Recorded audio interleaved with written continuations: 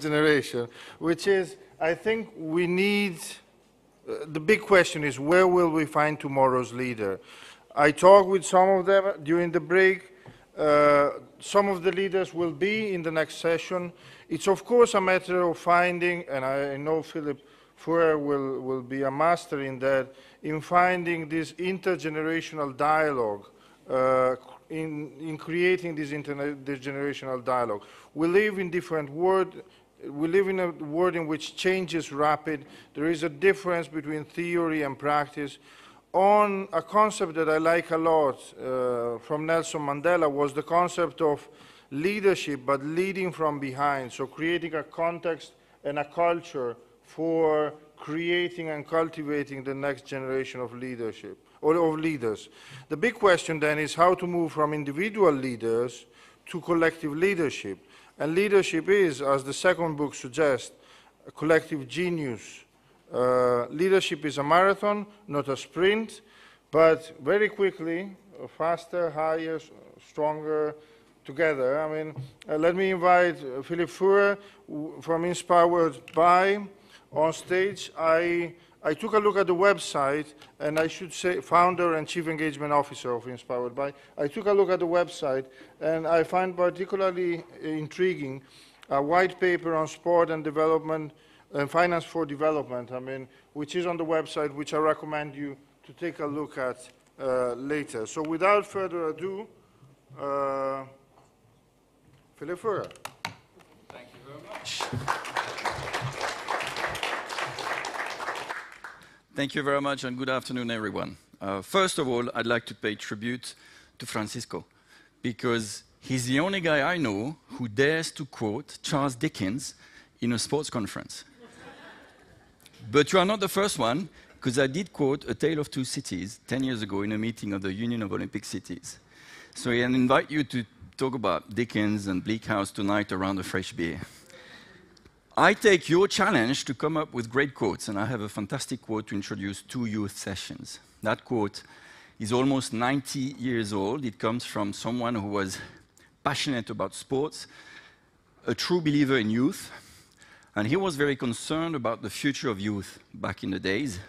His name is Baron Pierre de Coubertin. He's the father of the modern Olympic game, and he wrote a speech. Well, he wrote a lot, you should know, but he wrote a speech for his 70th birthday in 32, and he read that speech at the University of Lausanne, and he had a message for youth.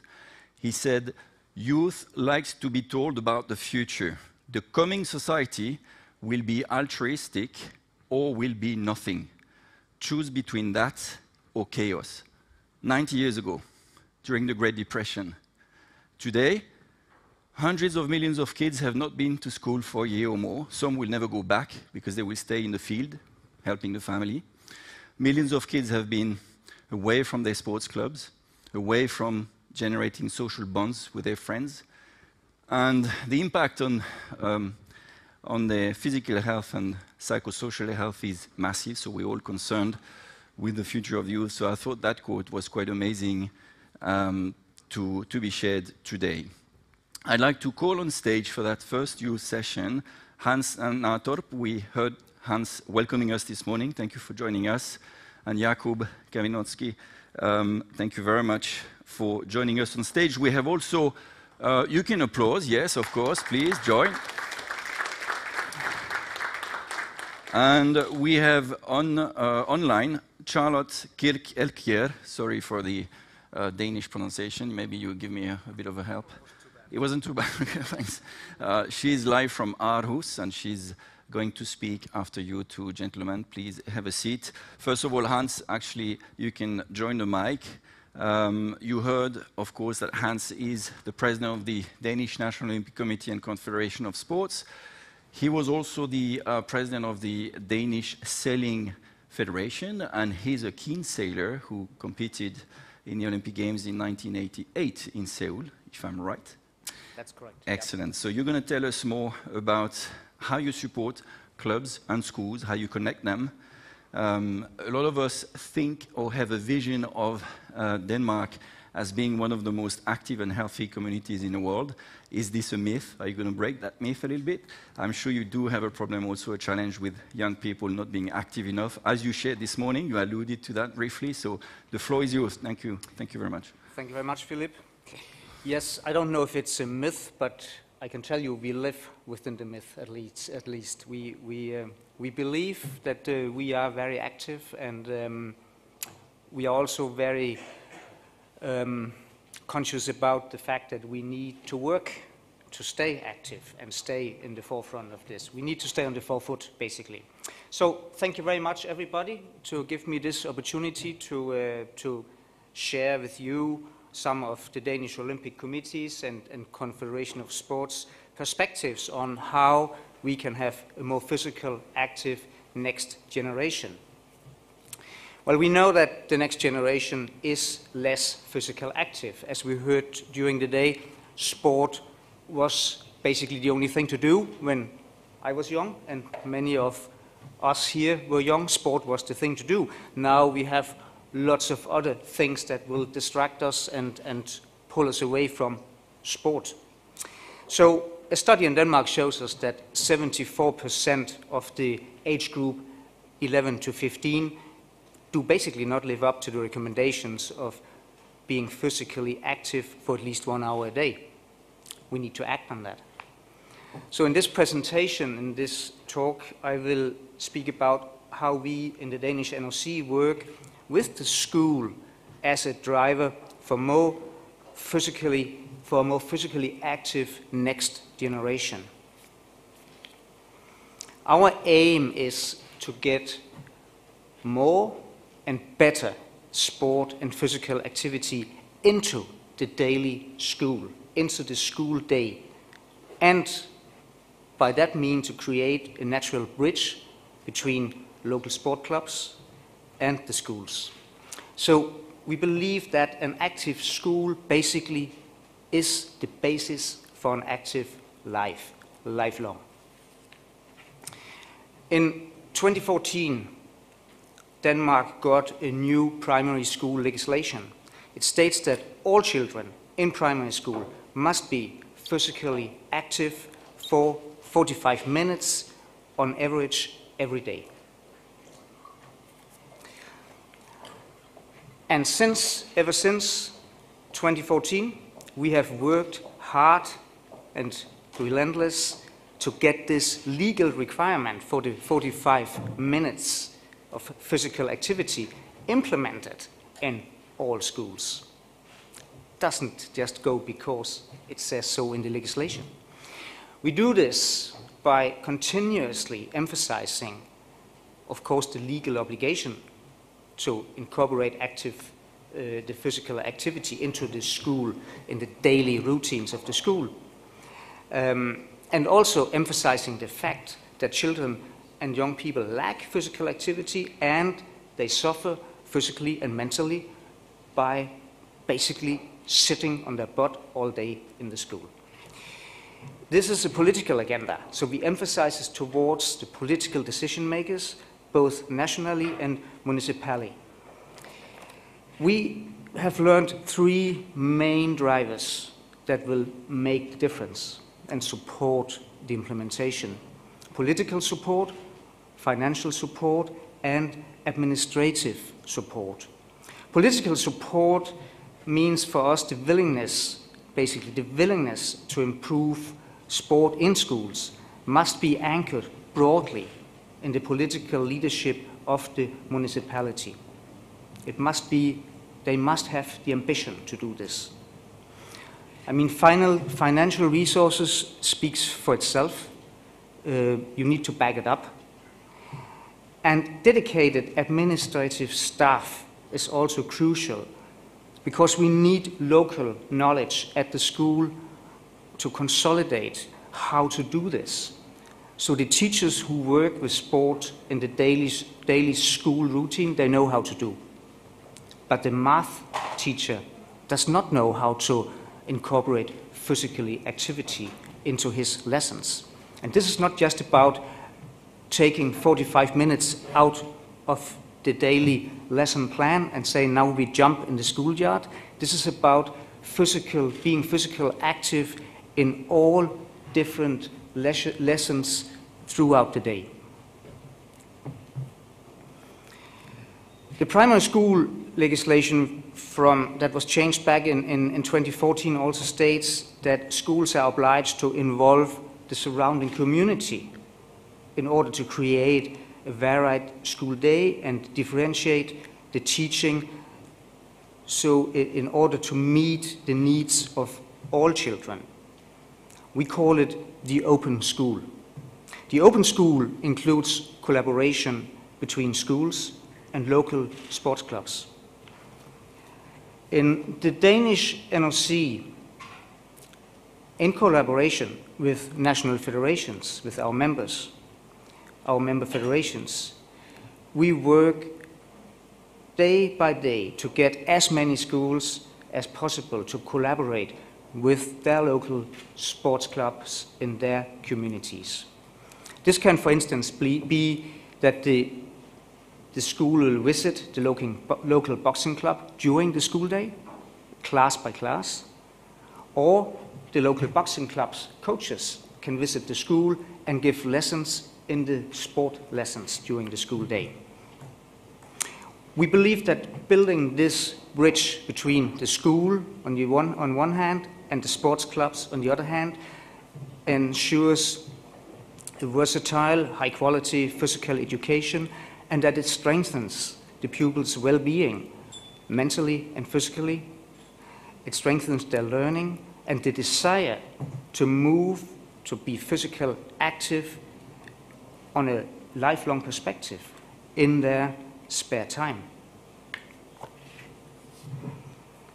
And here again, we found some learnings, some drivers that are key to implement this and make the difference. Finance, of course, the municipality must allocate finances. There must also be dedicated staff in the municipality to coordinate, and we need to build sport facilities. So what about the finances?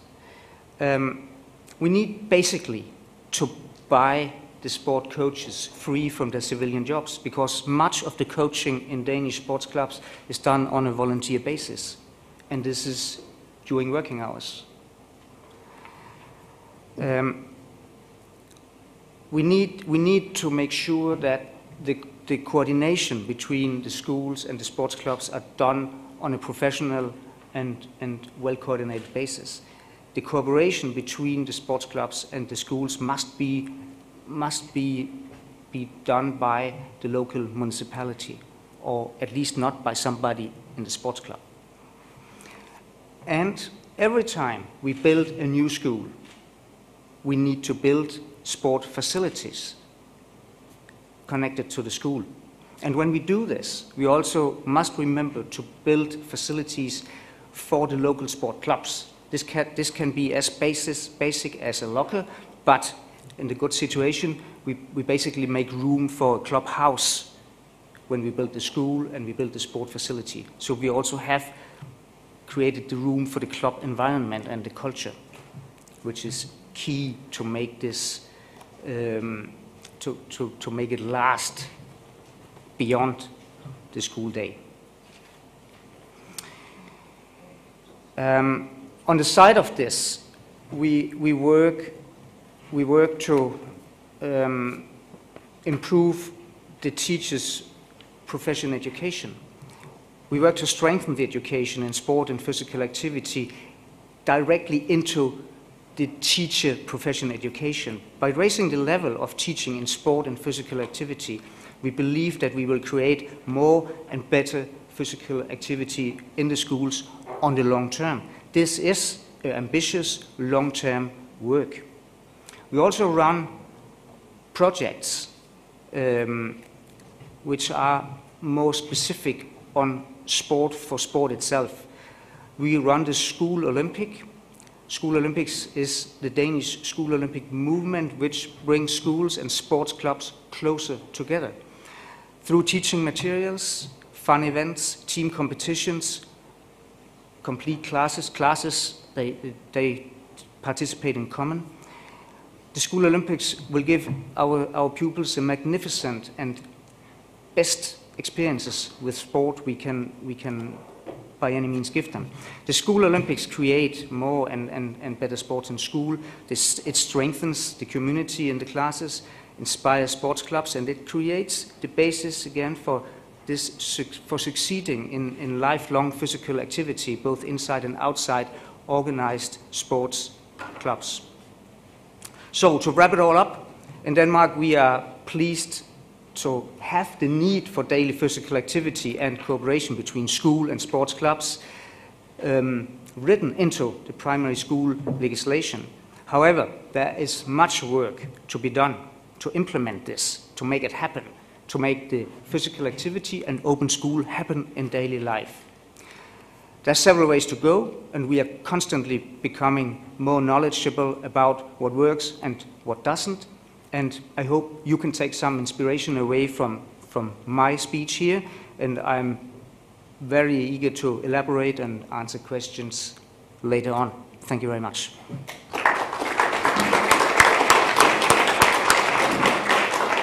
Thank you very much, Hans. Just, I have one question, maybe in two parts, before we move on to Jakub, and we have a great link to active learning with Jakub in a moment. A lot of people in the different cities and countries have observed a drop in participation due to COVID, and depending on the sports and the clubs, sometimes it's 5%, 10%, 20%. For financial reasons or social reasons, etc. So the retention rate is really a challenge for clubs and federations. What do you do to support your clubs and federations in that current situation?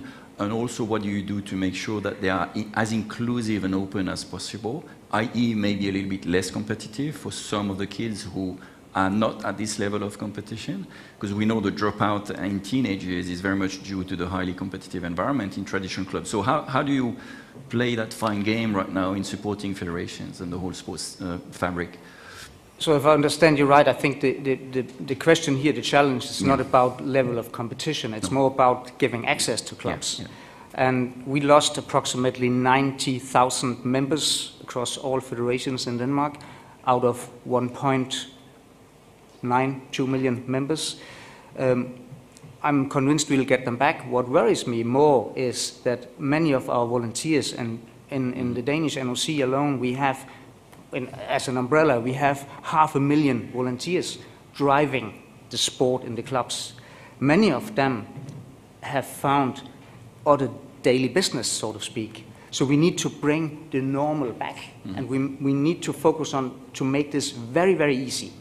No new rules, no new systems, just plug it in like it was.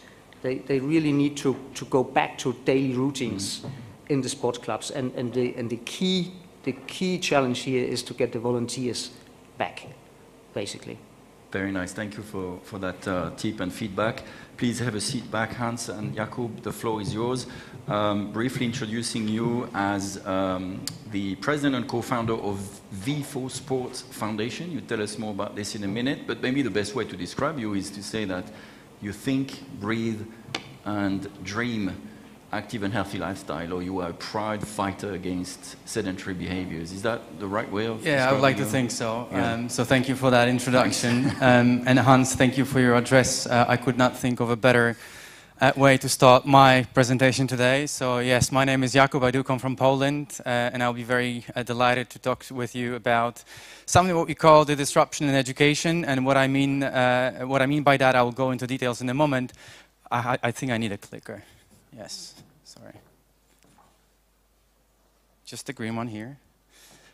So before I go into details, just to give you a bit of my background. I'm wearing a few hats, actually. On the international level, I'm the executive committee member of two global organizations. One is the Active Healthy Kids Global Alliance and the International Sport and Culture Association, which just happens to be around the corner here in Copenhagen. And also on the national level, I'm the V4 Sport Foundation president, and this is actually my full-time job.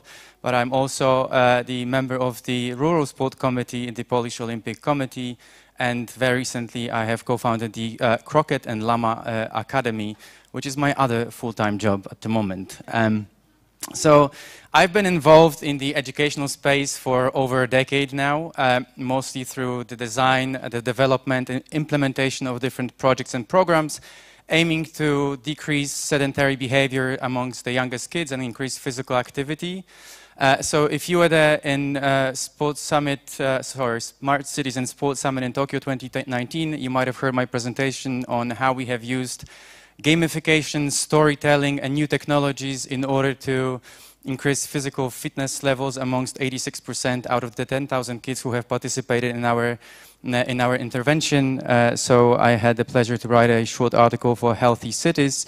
But also that project has appeared in a report for European Commission early this year, a report that was mapping innovative practices outside of the regular sport world. But that's history now, I want to say. So in March 2020, last year, when COVID came, all of our projects and actions were stopped from one day to another, which had the downside, meaning we couldn't deliver the programs, the projects we were working on for so many years in the same way we did.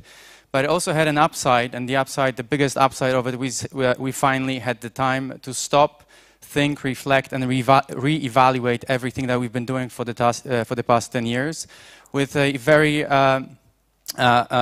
very actual goal. We tried to come up with different ways to help the kids who were sitting sedentary at homes during lockdown and help them to be more physically active, but also in the short run, we tried to develop new initiatives that would be more sustainable and say COVID-proof.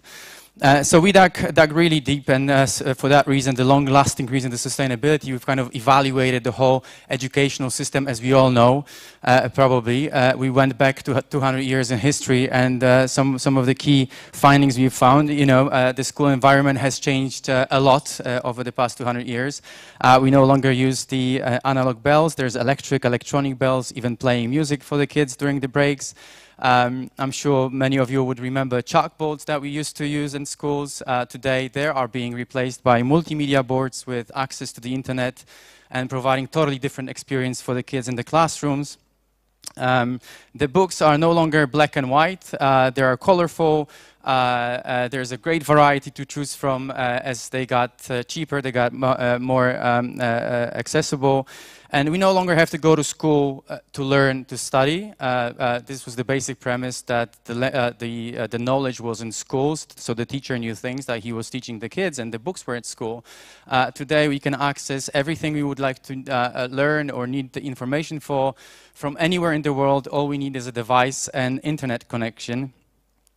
What also has changed, we have our gyms look very much different than what they used to look. But also, not only the school environment has changed, the kids at schools have changed. In 2020, meaning last year, we had nearly 40 million overweight and obese kids around the world, and this is the kids until 5 years old. Between 5 and 17 years old, we had 360 million kids who have suffered from overweight and obesity. The same applies to poor postures. There's been some research done around Poland, but not only my country, that proves that over 75% of the youngest kids in kindergartens have posture problems at a very early age because of sedentary lifestyle and insufficient physical activity, which results in many different problems, as we all know. But there's one fundamental thing that hasn't changed since 200 years, and this is the basic premise that the kids, in order to learn, need to sit quietly at their desks, just like we are all doing today.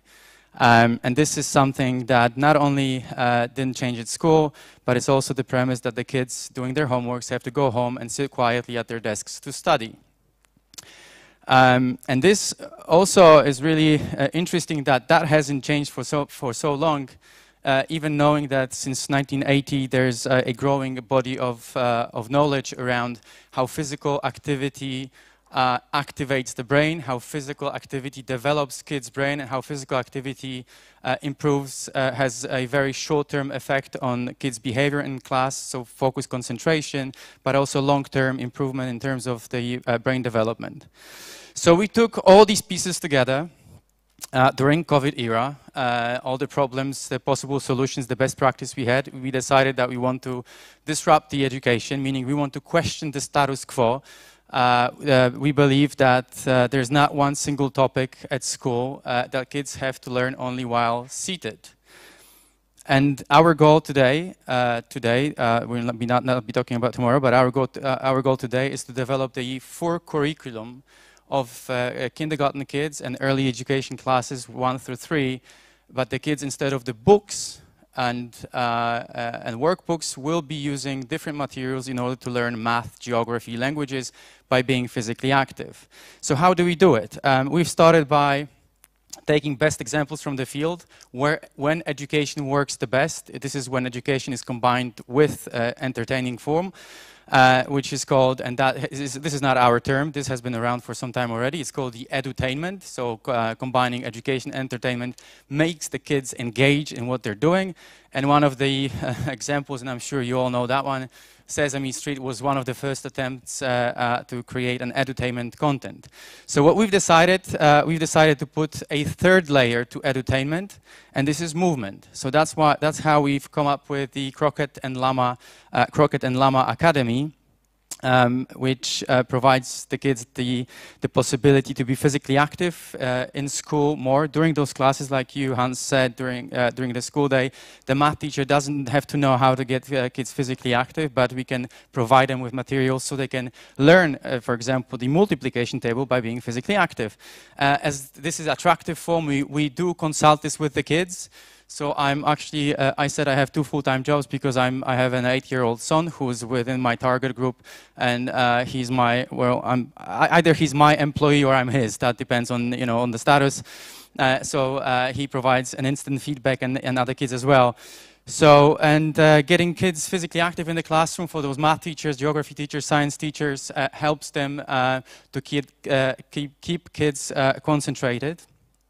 So we believe that the future of education starts today, and we believe it's a really good moment. What we've learned from the teachers is that they are seeing and experiencing extremely big problems that derive from long periods of lockdown, from sedentarism, that the kids have to reunite and they have to come together. So they understand why is it for. We believe that if we had started this project in pre-COVID era, that wouldn't get so much attention. So what we're doing these days, we have built a platform with well over 200 different videos around different topics so far, and every month there's 10, 15 more videos coming up. We are designing active homework, so it's not a homework anymore, it's an active homework, so kids can go home and do their homeworks with their parents, with their peers. We're also working quite a lot on getting kids outside of the schools and being outdoors, and the different way to encourage them to do so. We have over 1,000 people who are using it, so registered on the platform. But also we have started joining forces with different local governments, with different cities in Poland, and they want to provide the possibility for all of the teachers within their municipalities to use these tools. So that would make, so I would like to say that there's quite a few of them who have already jumped on board, and we will be having around 2,500 teachers using that platform in the next, at the beginning of the next year. And this is a very special day. I didn't know that up until yesterday when I was looking up on our YouTube channel. YouTube channel we use just to publish some of the content we are putting on the platform. Today we are Crockett and Lama is actually celebrating its first birthday on the YouTube channel. It's exactly the 23rd of November when we launched it. So we were very happy about having more than 1,800,000 views already, so over 60,000 hours our videos were watched, so we were very, very happy with that. And with this I wish happy birthday to Crockett and Lama, and I'm not sure, and hope you liked it, and I'm not sure if we have a time for a short video. I think our audience is very attentive. Thank you very much for the content, but I think they've been sitting for too long. Okay, that's so good. I suggest you give it a shot, right? Okay, so I'll just give you, so we have a short video, it's about 2 minutes long. It's not the educational per se video, because that's in Polish for now. So we've put up, I want to propose you a brain break, which does not have to, you do not have to understand what is happening. There's no talking, but there's a bit of movement. So I ask you kindly to stand up, and let's actually walk the talk. I'll come down to do it with you. I'm not sure if the video is working. It should be working. They should be ready to launch it. So I invite you to make some room around you and just to follow the movement that is being on the screen. We are the guinea pigs.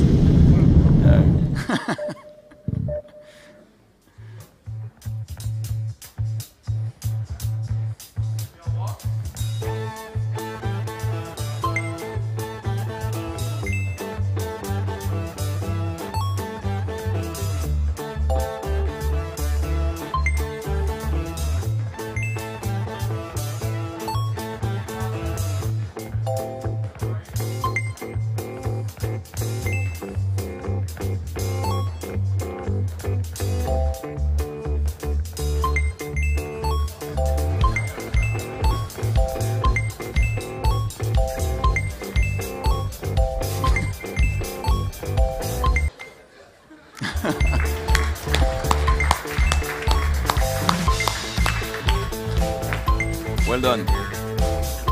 Want to show it more? Jumping.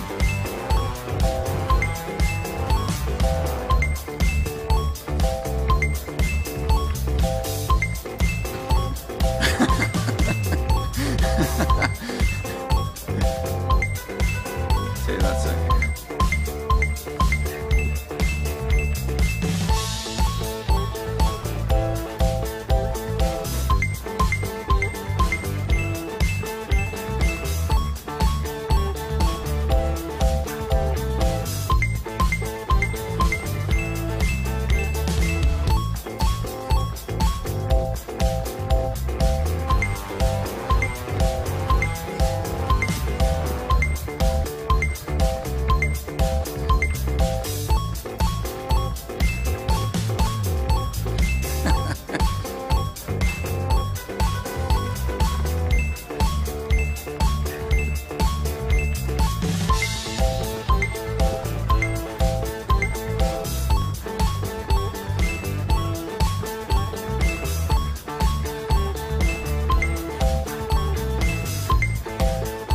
Well done.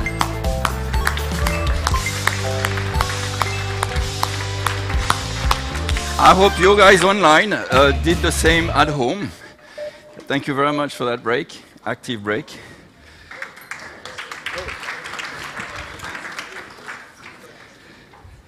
And we'll move on to the third speaker, who's going to join us online, Charlotte. So Charlotte Kirk-Elkier is the stopover director for the ocean race in 23 in Aarhus. I hope you can hear us, Charlotte. We can't see you, but give it a shot. I can hear Yes. Hello, good afternoon. Thank you for joining us. You're The floor is welcome. yours for 10 minutes, but maybe the first thing to say is to explain what a stopover director is for such a race. And we'll hear more, thank you, because it's going to complement what we've heard this afternoon in terms of engaging youth, leveraging on an event, and working in building a partnership between a host city, an event owner, an event organizer, to engage youth, including on sustainability themes, on the SDGs, and getting them actively involved, including in a youth summit. So you have lots of great content to share. Thank you very much. You're welcome, and welcome virtually to Aarhus. So I'm about 300 kilometers away from you in Copenhagen. Yes, and I'm Charlotte, and I work for the city of Aarhus. We have our event department called Aarhus Events. And for the Ocean Race Stopover, we are actually, the city are the main organizers. And in that regard, I am then the Stopover Director, which is the person who is leading the project. Moving it forward, developing it, and making sure that it all happens in Aarhus together with great partners. Oh, sorry. There we go. So what I'll be talking to you about today is from a city perspective. First of all, I'll just briefly mention the strategic view that we have on events in Aarhus and hopefully be able to inspire you things that you can do in your own cities. I will briefly touch on the holistic approach that we have when we are developing initiatives for events such as the Ocean Race Stopover. So for events that are so big that the city itself is the organizer. I will touch on the goals that we have for the Ocean Race Stopover here in Aarhus, and then of course spend some time on the youth initiatives that we are doing. And these initiatives are mainly around sustainability and the green tech transition that we're in. So not so much getting the young people actively involved that we have just heard the former two speakers, but also how we are working on education and how they are working with the youth in regards to developing the whole event. And then we'll have some questions. In the end, actually this morning, and the reason why I can't be with you in Copenhagen is because we just had 24 students from our business academy working all day out in the cold here in Aarhus, working on the stopover and trying to develop the physical framework and giving the tasks of what do they as youth see in important. So we are already in it in Aarhus. In Aarhus, we have a very strategic view on the events that we do. We have our second event strategy in the city. The previous event strategy, was adopted by the city council in June last year. This gives us the overall framework on what we have to focus on when we are attracting events. That could be all types of events. It also gives us a framework on when we are developing events that are in our city.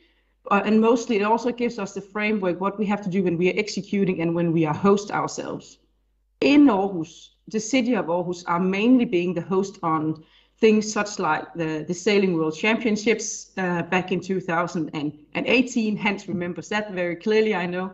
And also when we are doing, for example, the tall ships races, celebrations of the Queen, and now the stopover. And it is events that are mainly very open to the public. There are no entrance fee, no ticketing, but where the city has a strategic role, that's when we as an event organization take the responsibility.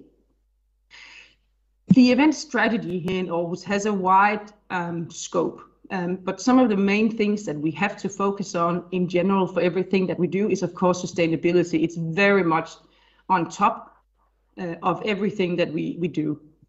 We are a collaborative city. We are a second city, so we're not too big and we're not too small. We have a lot of contacts in the city. We have a lot of contacts in the country. We have to co-create and create networks. In Aarhus events, there are 5.5 full-time employees, so that is not a lot of people when you are delivering an event like the Ocean Race that I'll get back to briefly. Edutainment, you'll see the word again. We are working very highly with that because, of course, we have to entertain people, but we also have to educate them. So I was pleased to see that on Jakob's slide as well. And then also we use events that the city are in charge of to also develop new urban areas, especially on our harbor front. So we are activating the areas before people move in or during the process of things being built, especially in new urban areas. So the event strategy is really a focus point. It's come out of our office, and of course we have to be the first ones to implement it. When we have events that are mega events like the Ocean Race is for us, and when we are developing the initiatives and looking into what type of initiatives do we need to focus on being the host city, we actually take quite a holistic approach to begin with, and then we sort of, you narrow your initiatives down. We look at what are the international and the national goals. So within sustainability, we look very much into, of course, the sustainable development goals. We also look into where is Denmark placed? Where do we have some opportunities? Where do we still lack to perform? And we look at how can we use an event to actually push some agendas forward, because we know that when we are doing events, we have for a very short time, sometimes, a week, 2 weeks, but then we have massive exposure and we have a huge platform. So if we can use the power of events, that we call it, to actually push forward agendas, that is what we want to do. We also look into our regional, we have 5 regions in Denmark, our region's strategy. In this case, they have a big focus on mobility and also getting especially the youth to use public transport more. We still need more youth to use their bicycles and not have them or have their parents buy them a car immediately as they turn 18. So the regional focus is also something that we look into. We, of course, have a big focus on our own city's focus and green focus, especially on CO2 focus. And then also as a visit region, as a visit Aarhus region, of course, the tourism aspects are important for us to look into. So that is sort of the overall, the event strategy, and these sort of holistic approaches we take into account when we do a big event. Some of you may not know quite what is the ocean race, and just to briefly mention that before I move into our initiatives, it's a round the world race that has been sailing around since 1973 for many years, the Volvo Ocean Race.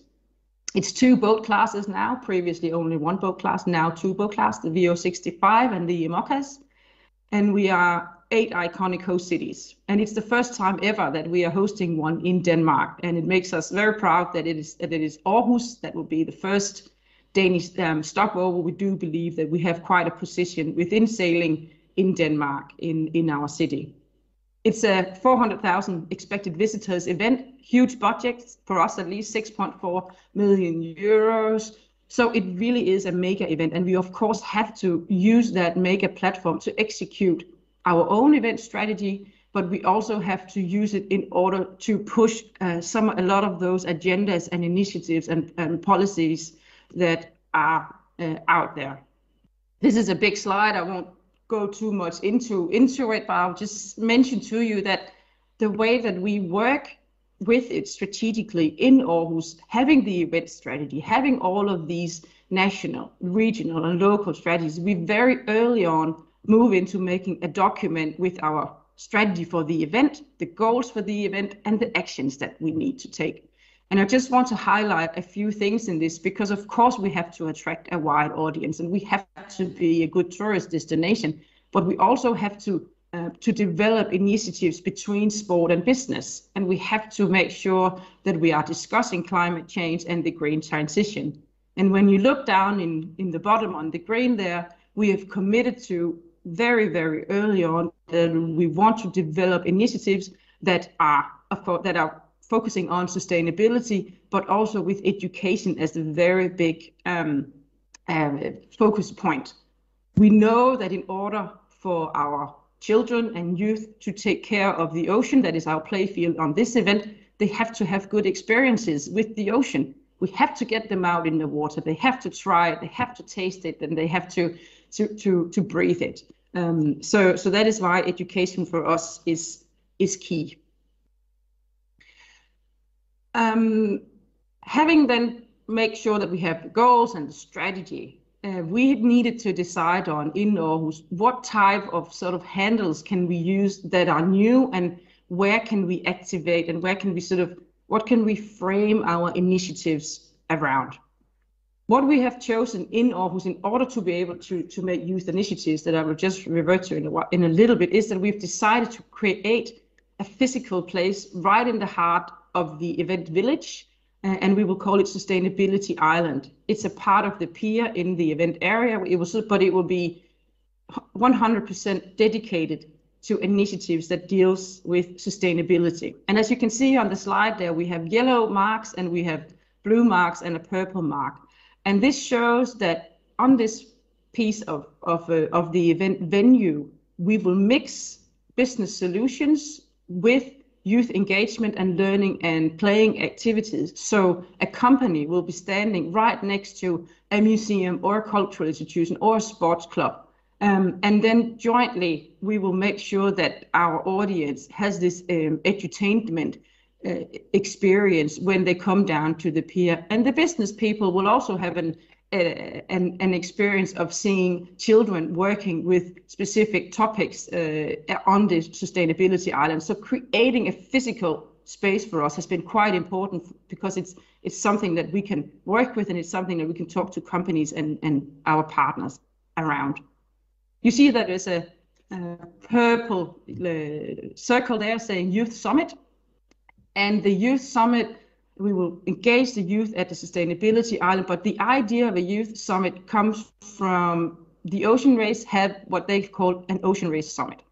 Many of the federations have something that they bring to the table when they come to a host city. It might be an annual meeting or a seminar or a summit. And in this case, the Ocean Race do this one-day, half-day summit. But in Aarhus, we're a young city, we're a student city. We said, well, let's take the opportunity and create a youth summit for the youth, by the youth, and the youth discussing sustainable solutions. We do really think that's the way forward, that they also have a voice.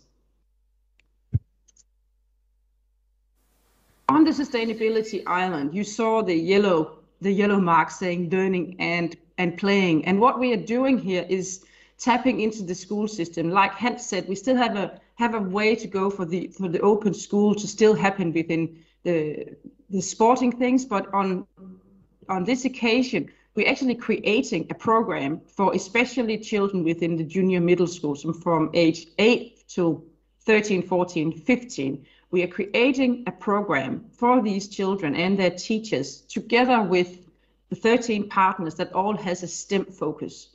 These pictures are from a workshop we did with these 13 partners just recently. And the partners are, for example, the Museum of Energy, the Museum of Natural Sciences, the United Nations Youth Service. All of these people who normally in their everyday life has a really strong school program at their own institution. So we say to them, okay, what can you provide into a before program? What can teachers dig out and say, well, we want to learn about wind, or we want to learn about the ocean?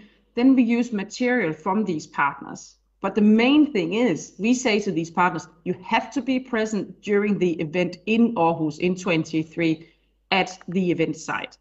So all of these school kids can then go in and meet these partners and activate and learn about it. Because as I said in the beginning, these children need to taste it and feel it and smell it in order for them to remember the experience that they are giving.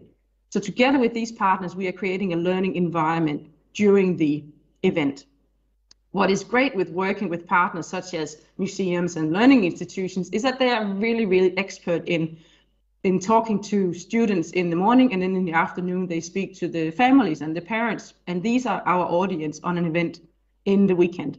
So we do two things in one here.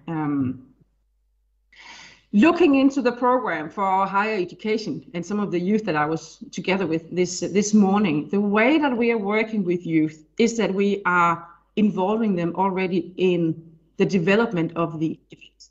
We are involving them in designing the youth summit. So what should a youth summit be? We just said to these students, these are students from the Aarhus University, saying, how should we do it? What do you think is the best way? So they are actually working with the design. It's not us who are above 40 who will come and say what the youth should talk about.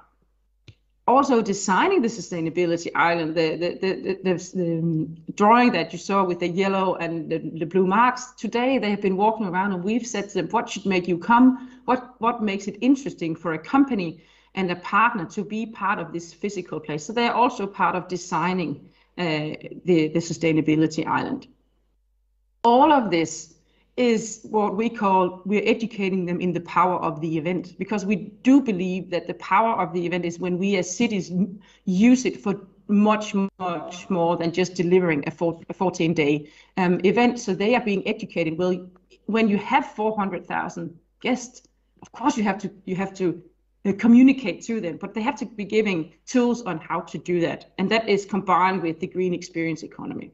And this is where the value for the city really comes in, that we can see that we are gaining long-time effect. This is just a sum up of some of the activities that we are doing on the higher education. So we started already in the spring semester, spring 21, with the students designing our the youth summit. How should we move forward in that? Where we are just now is in the autumn semester developing this. We've developed this elective where they are focusing on the sustainability island and also creating the youth summit. And then we go back again, more designing, more electives. And then slowly, when we get to the spring of 23, we will have really, hopefully a very good summit, but also a summer school inviting the whole world to Aarhus to learn about the way that we have done things. And these are just some pictures for you. In the top there, that was last year when we still had to wear the masks. These are the youth that were working on designing the youth summit, presenting ideas to us on how we should do that. And the two bottom pictures are just from last week when we have these students on the elective, and we had a live talk from Megan Jones from the Ocean Race, who is their sustainability director. We had her communicating live to our students, telling about why is it so important, what is the role of the Ocean Race. So we are building knowledge upon these students, making sure that they are well educated when they reach the workforce and have to work with events. That's it. Very much. Thank you very much, Charlotte.